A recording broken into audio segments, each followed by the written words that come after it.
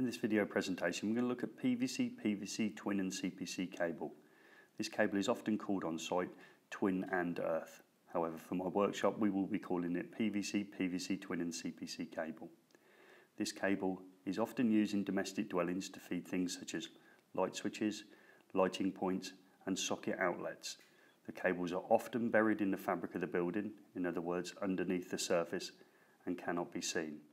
So let's have a look at the construction of PVC, PVC twin and CPC cables. PVC stands for polyvinyl chloride. The first PVC in this picture is the grey outside mechanical protection.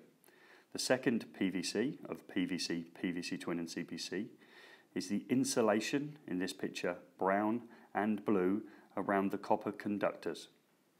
The cable is described as twin because we are discussing the two live conductors. These are line and neutral. As we look at the picture, the brown conductor is identified as line and the blue conductor identified as neutral. The centre conductor is the CPC. This stands for Circuit Protective Conductor. The CPC is not covered in PVC throughout its run and is identified at terminations by adding green and yellow sleeving. The CPC is not covered in PVC throughout its run as the line and neutral conductors are, because it will not carry current under normal conditions. The CPC will only carry current under fault conditions to earth. The type of PVC covering the live conductors, line and neutral, on this style of cable is thermoplastic PVC.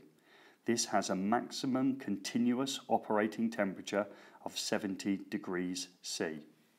The material used for the conductors in this type of cable is copper, which is either solid or solid stranded.